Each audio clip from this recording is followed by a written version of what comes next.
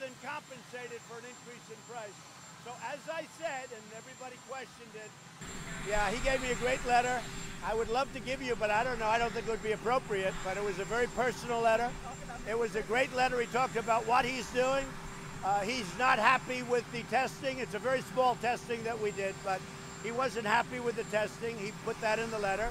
But he also sees a great future for North Korea. And so we'll see how it all works out. In the meantime, I say it again, there have been no nuclear tests. The missile tests have all been short range, no ballistic missile tests, no long range missiles.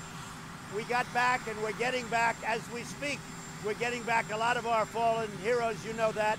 They're coming back into and through Hawaii. And we got back our hostages.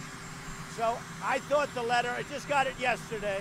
It was hand delivered and it wasn't touched by anybody. They literally take it from North Korea to my office. We have a system. It's the old-fashioned system. You don't have to worry about leaks. Something nice about that system. Several countries issued travel warnings in the United States. Can we do one of them indoors?